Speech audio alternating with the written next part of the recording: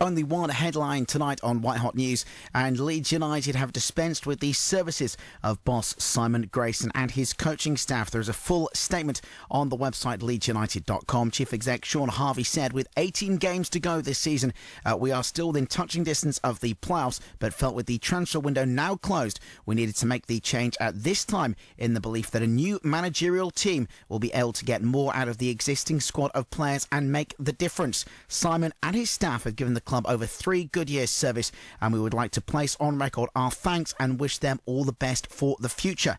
Current youth team manager Neil Redfern has been asked to take temporary charge of the first team until a new manager is available, and the full statement is on the website. Now, a short time ago this afternoon, I spoke to the Leeds United chairman, Ken Bates. Good afternoon, Ben. I'm sorry that we couldn't speak earlier, but I was travelling, as you know. Chairman, we'll start with the statement on leedsunited.com.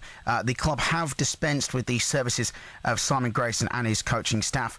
Can you give us the thoughts behind this decision? Well, I think that, first of all, we have to acknowledge the fact that in the previous 3 seasons, Simon got us to the playoff semi-finals. He won us promotion the next year. Last year we finished 7th.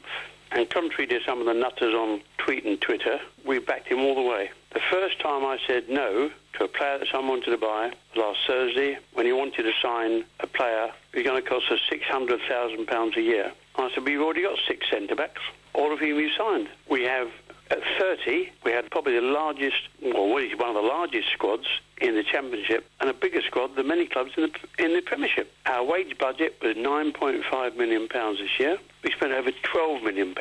So these people who are blaming me for the results don't know what they're talking about. Every penny that we've made from transfer fees has gone back into the team, either in transfer fees or wages. Don't forget, if you sign a player for, say, on a free transfer, say, on $500,000 a year, which with tax is $600,000 a year, you give them a 3-year contract, you're committing up to £1.8 million, which is a tremendous amount of money.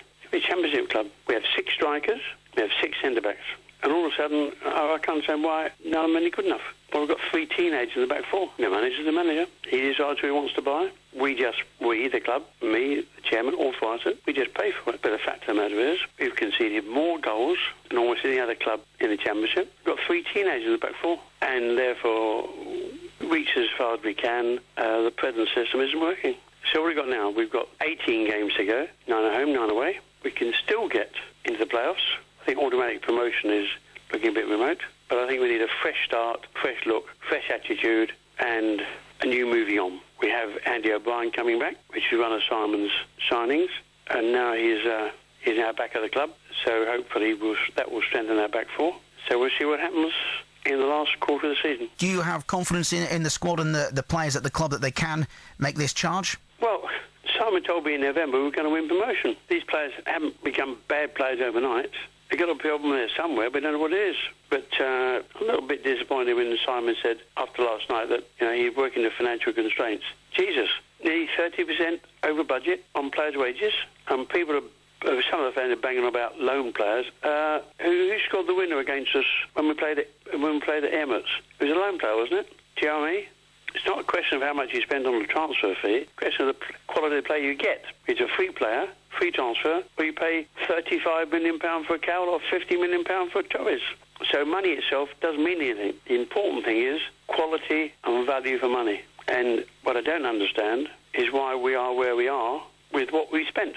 I mean, don't forget, when we were beaten by Barnsley 4-1, their wage bill was £4.5 million. Ours was £11.5 million. So clearly we're not getting value for money, are we?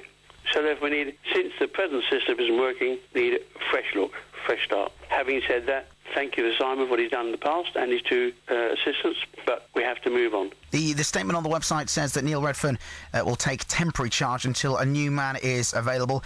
Neil, obviously a man with plenty of experience of the game.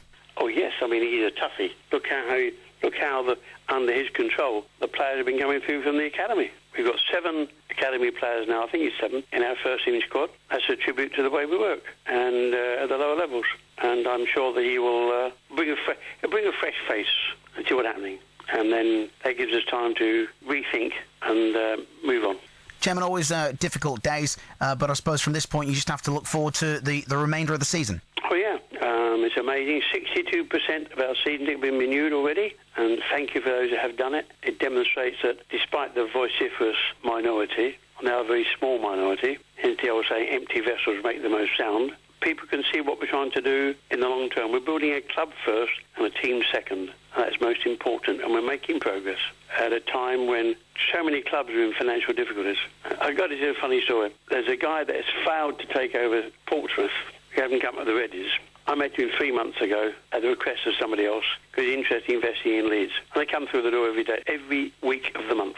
All these people saying, spend. Well, spend. Why should anybody spend? And what's more important, because of a text I got yesterday, why would anybody want to invest in a club where there's a vociferous minority, makes so much bad vibes?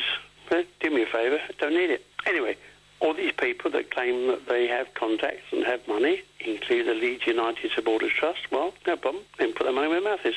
Leeds United chairman Ken Bates speaking to Yorkshire Radio a short time ago this afternoon.